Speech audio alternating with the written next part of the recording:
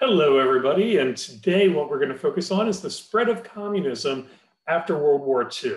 So this is topic 8.4. This is the fourth topic in the unit. We've already dealt with 4 of the 8 topics related to this unit. So this one we're going to focus on because it's going to bring in a lot of information you may not be familiar with. So the first area that we're going to look at with the spread of communism is the spread of communism into China. So we're going to focus on communist China for the next couple of slides, going from 1949 to the present. However, for our lecture, we're going to kind of cut it right around 1980. So the first thing that I want to do is I want to remind you of the Chinese Civil War that had been going on from the 1920s, the 1930s, and continued through the 1940s. And this pitted 2 groups against each other, the KMT, or what we call the Kuomintang Party. We can also call this group the Nationalist Party.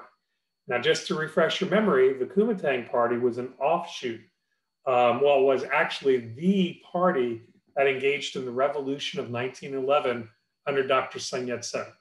And a lot of the goals of the Kuomintang Party, they were a nationalist party, but they also favored modernization, and they also favored bringing in the Western ideas of industrialism and creating a more modern state of China. So the Kuomintang was very much big supporters of the May 4th movement, but the Kuomintang also had kind of an authoritarian bent to it, especially after the leader Chiang Kai-shek took over. The CCP is the Chinese Communist Party, and the Chinese Communist Party also grows out of the May 4th movement. And both of these parties have something in common. They want to move China into the modern age. But where they differ is what that future will look like. The Chinese Communist Party wants a communist system in place. The other thing is that the Chinese Communist Party believes that the peasants are critical to a communist revolution. And there's a big emphasis on the role that the peasants will play in ushering in a communist state. Now, when we look at number 1, the impact of World War II, as I mentioned, this civil war really began in 1927 when the Kuomintang attacked the Chinese Communist Party in the April purges. This led to the Chinese Communist Party engaging in what's called the Long March, and this is kind of your early civil war. And then if you recall from 1937, China has to deal with Japan. Japan invades in 1937, and when Japan invades, essentially the Kuomintang and the Chinese Communist Party call a truce. They don't necessarily work together, but they don't work against each other. And both of them focus their energies on driving out the Japanese. Now, there's still fighting going on between these 2 groups periodically during World War II, but most of their attention is focused on Japan. When we get to 1945 and Japan has been conquered, the KMT and the CCP pick up the Civil War once again. Now, during this period of time, the Chinese communists is becoming increasingly popular amongst the peasant class. The Chinese communists, as they roll through China and take land from landowners, they redistribute that land to the peasants. They also are viewed as less corrupt than the Kuomintang Party, and they're seen as a party that is trying to help the peasants rather than trying to conquer them or trying to control them. So pretty soon, 90% of the population of China is mostly lined up behind the Communist Party.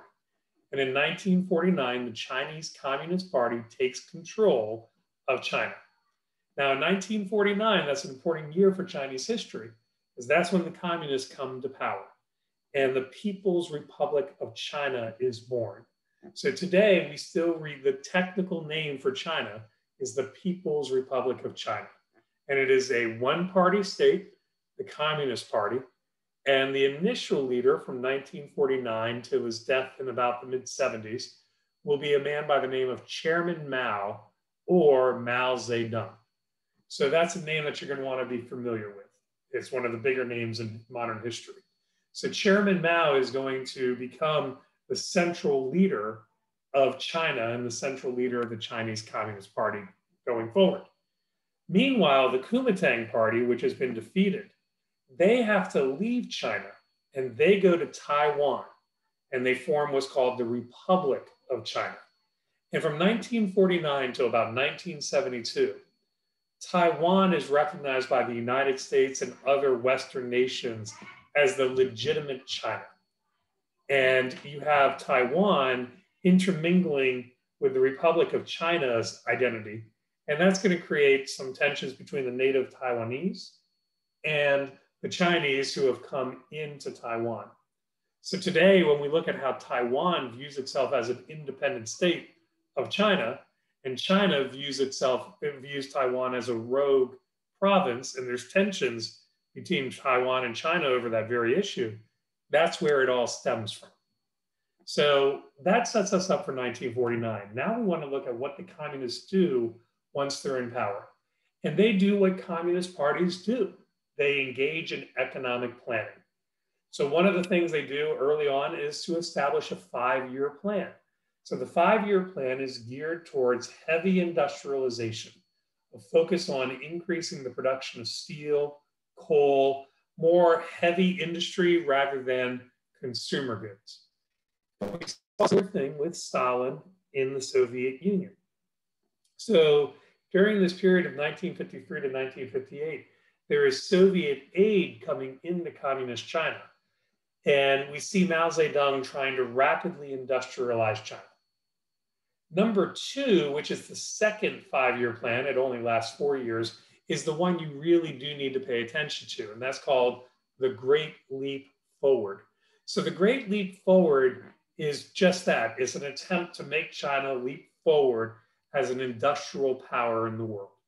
And is trying to leap China forward in terms of its productivity and in terms of its modernization.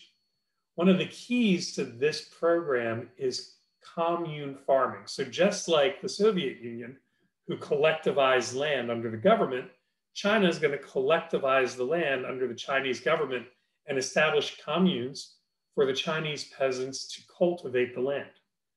Now, the problem is that there are going to be resistors. There's going to be people who protest these changes.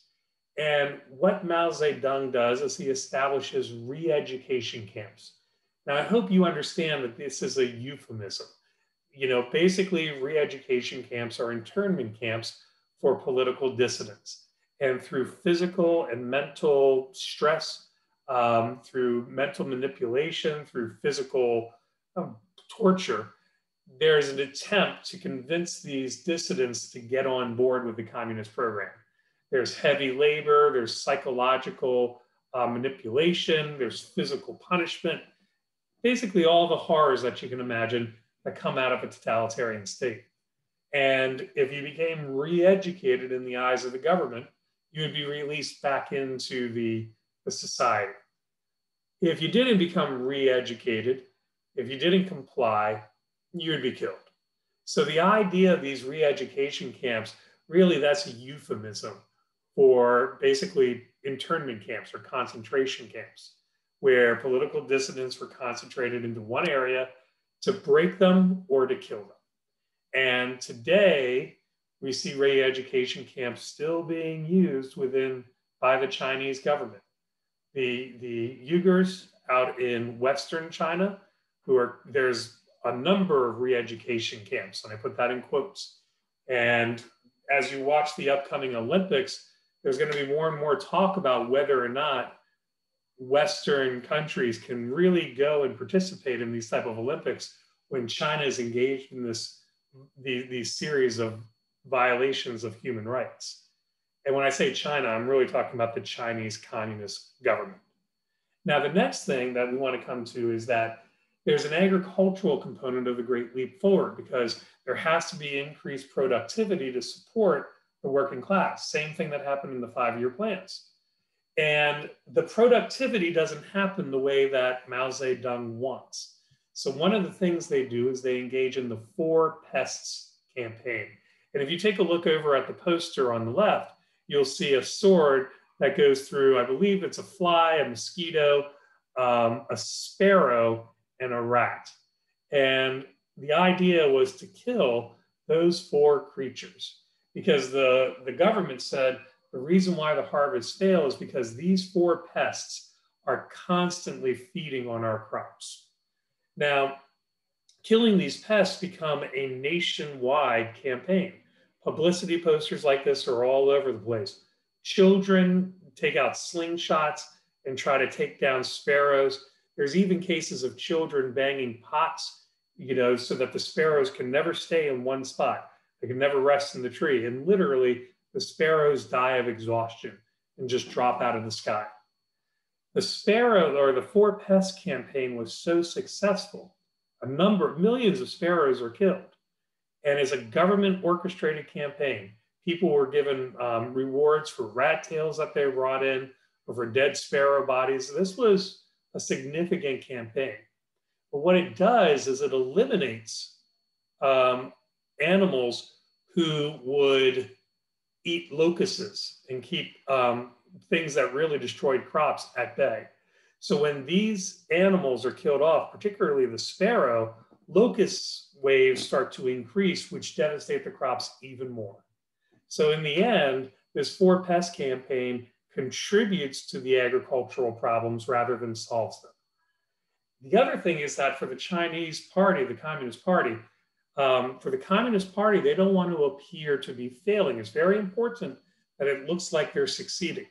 So what Mao Zedong will do is continue to export grain and rice to the international community instead of feeding his own population, because he doesn't want the export numbers to drop, which would signal a drop in production. So what he does is he maintains the exporting levels, and he denies basically the citizenry or the peasant class the food. And as a result, we get a widespread famine that probably accounts for about 20 million deaths, possibly more.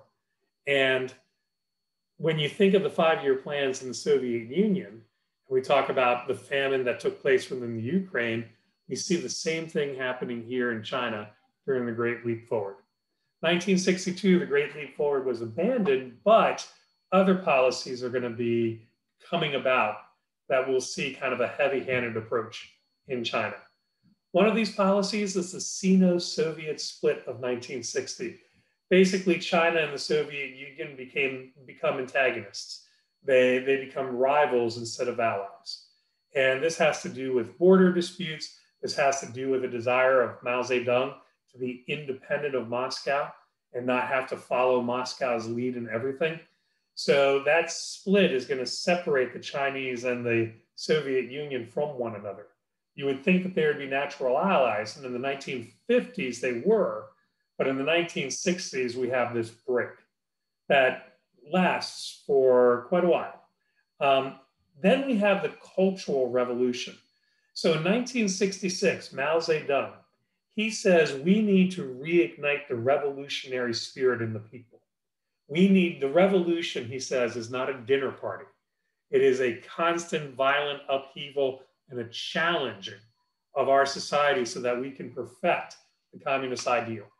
So the Cultural Revolution is going to battle the four olds: old ideas, old culture, old habits, and old customs. And if you look at the poster on the left, you see a member of the Red Army, the Chinese Red Army, or the Red Guard, I apologize, the Red Guard, taking a hammer. And if you look closely enough at the poster, you will see little statues of the Buddha. You'll see records that would have been coming from Western society. You would see traditional Chinese customs. You would also see Western customs. And the Chinese basically reads as destroy the old world, forge a new one. So that's the idea behind the Cultural Revolution, was this encouragement to get rid of anything that was holding the communist revolution back. And what was seen as holding the communist revolution back was anything associated with the old ways, the ways before the communists took over. Now, we don't actually know the exact number of people who were persecuted and killed during this Cultural Revolution. Basically, anybody who did not conform to Mao Zedong's communist vision was an enemy of the state and was persecuted, re-educated, executed. There are even cases in some provinces of cannibalism over this movement. And the Red army or the Red Guard got so out of control enforcing this communist idea that even Mao Zedong eventually had to condemn their actions. However, in the 10 years, there are some estimates of hundreds of thousands of Chinese who die. There's even estimates into the tens of millions. We just don't know because the records aren't necessarily there to tell us. A lot of time, the information is kept quiet by local communist officials. The other policy to be aware of is that Mao Zedong in communist China maintains an isolation of China from the West in the 1950s and the 1960s. So you have this idea that here's this communist nation that shuts itself off from the West. And the West is shutting itself off from communist China as well. If you go back to the People's Republic of China and the Republic of China, the United States was only doing business with the Republic of China. In the 1950s, the US only recognized Taiwan as the legitimate China. And they looked at the People's Republic of China as an illegitimate government. So you have this idea that the West and China have basically cut ties to one another. And that goes throughout the 1950s and the 1960s. In 1972, President Nixon visits China, and this begins the opening of relations between China and the United States, a complicated relationship that is still going on today. It's one that is fraught with a great deal of competition, but also trade agreements and a lot of back and forth of goods and ideas. So you have this idea that China, in a way, China represents, well, not in a way, China represents an authoritarian nation that is run by a single party, the Communist Party. That comes to power in 1949, and essentially that reality has not changed. Meanwhile, here you have the United States, that's a democratic nation that is multiple parties. And you have two different competing views of the world. And yet these two, our biggest trading partner is China. So there's a complex relationship that's going to develop after 1972 that we're still seeing play out today. So the second part of this topic deals with land reform movements. So I'm going to talk about some different countries, and the idea is that communism or socialism emphasizes this idea of redistribution of wealth. And redistributing land to the peasant class becomes a rallying cry of communist parties, socialist parties. It's seen as a reform after World War II that has to get done. So I'm going to spend a little time in Iran, and then I'll talk briefly on some other examples. But all of the examples I'm about to go through are land reform movements. In Iran, just to give you a little history, there's been a lot of changing of leadership in Iran starting in World War II. In World War II, the leader of Iran declared his support for Nazi Germany, but pledged neutrality. Britain and Russia could not handle Iran supporting the Nazi vision while being neutral. So Britain and Russia are going to work together to force the leader of Iran out and to give power to his son, Shah Mohammad Reza Pahlavi. Yeah, the Shah. We'll just call him the Shah. And the Shah becomes kind of Britain and Russia's main guy.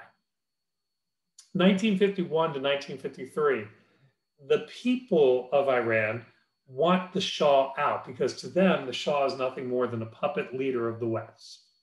And there's a coup d'etat to overthrow the Shah, and a democratically elected Mohammad Mossadegh,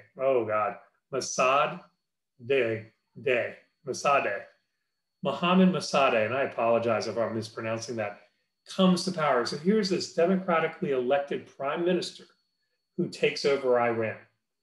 He wants to nationalize the oil industry. And that's something that the United States and Britain do not like at all. They don't want to see this type of socialist / communist approach to something as important as oil.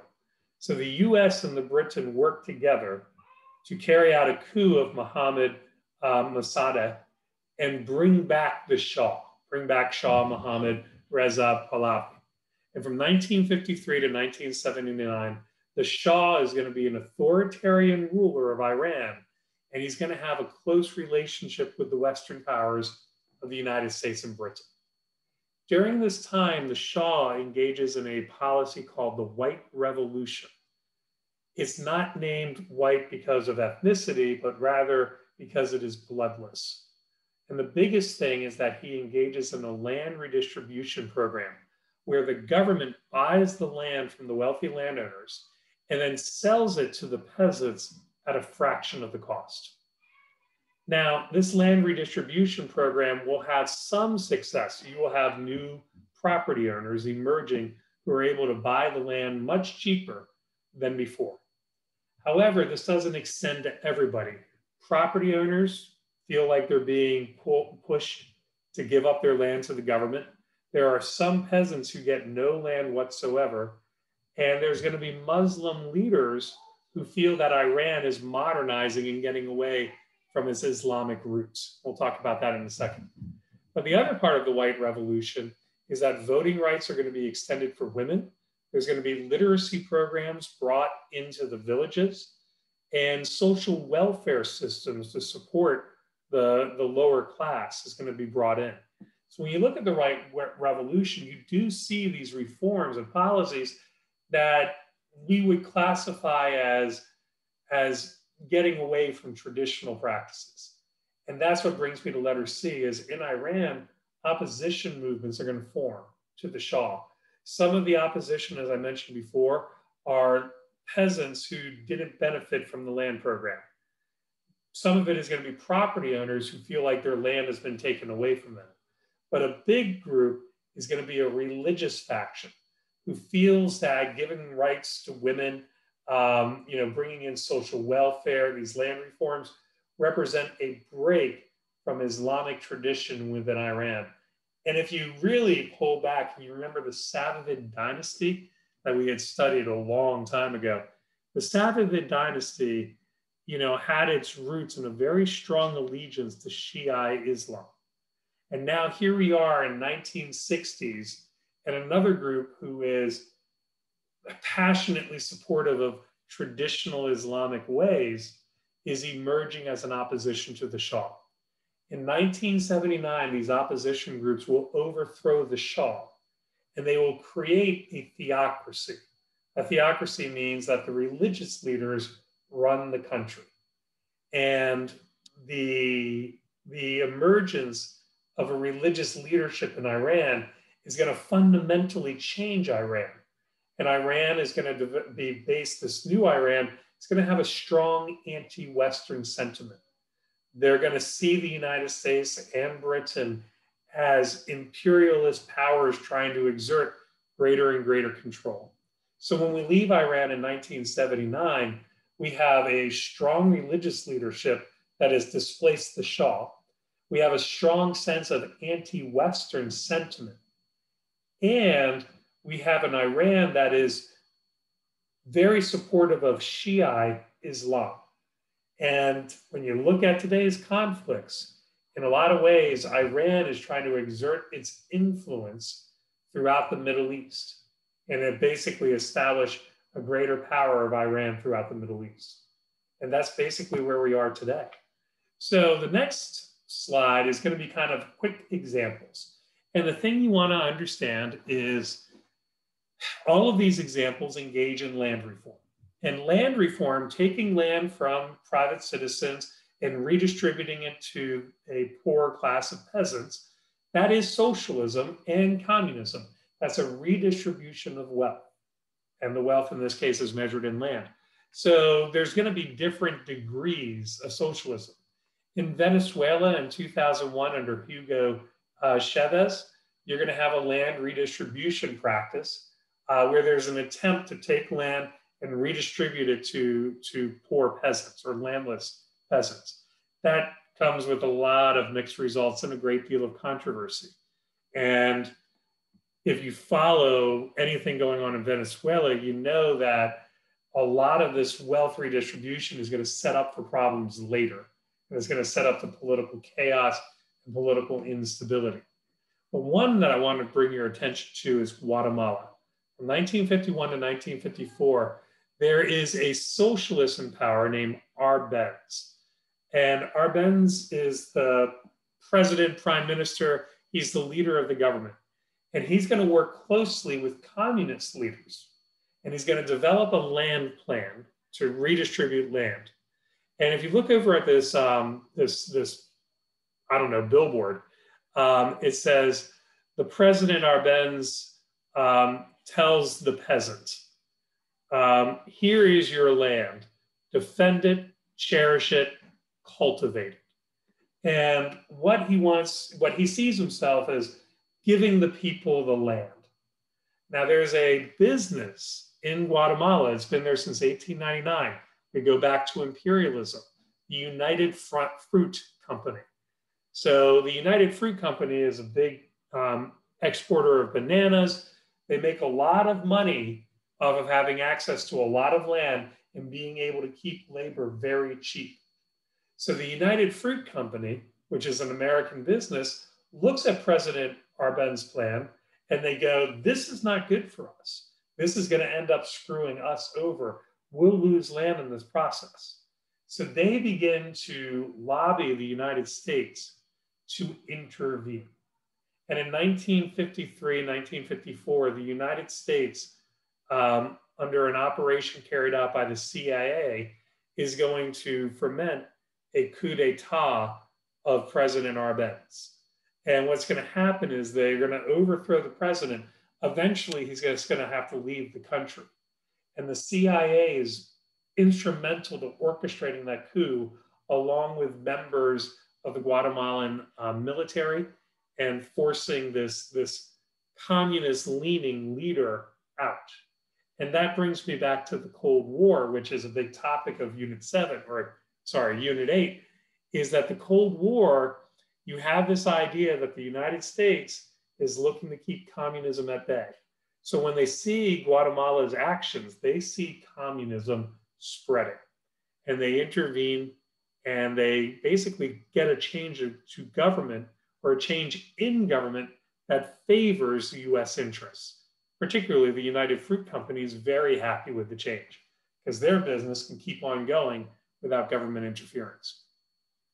In Vietnam, we'll talk more about Vietnam when we talk about decolonization, but after World War II, Vietnam is going to be led by a group called the Viet Cong, who is led by a man named Ho Chi Minh. And the Viet Cong are a communist party. They're also a nationalist party. They want to get rid of the European influence.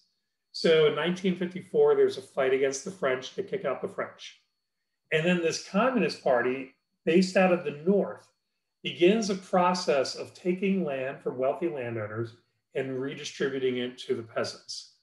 Now, you know that as North Vietnam extends into South Vietnam, that leads to American intervention, and that's the Vietnamese War. And over time, this Communist Party, by 1975, this Communist Party will have taken all of Vietnam under their control.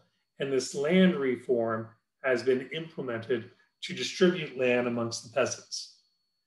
In Ethiopia in 1974, this is kind of a complicated story, but to make it short, there's an Ethiopian leader who many people see as a Western puppet. Again, we come back to this idea that there's this anti-Westernism going on, and rulers who had a close relationship with the West were becoming suspect, and they were becoming vulnerable to coups d'etats and overthrows and revolutions. And communist parties within these regions of Asia and Africa and Latin America played an anti-American, anti-Western card. Basically, they used anti-imperialism to advance communism. And in Ethiopia, the leader of Ethiopia is overthrown in 1974, and in his place comes a communist leader, Mengistu Haile Mariam. So his leadership, he declares himself to be friendly to communism. So now the Soviet Union starts to pour in money into Ethiopia. And under his leadership from 1974 to 1991, there are land redistributions. There's efforts to redistribute land amongst the peasants.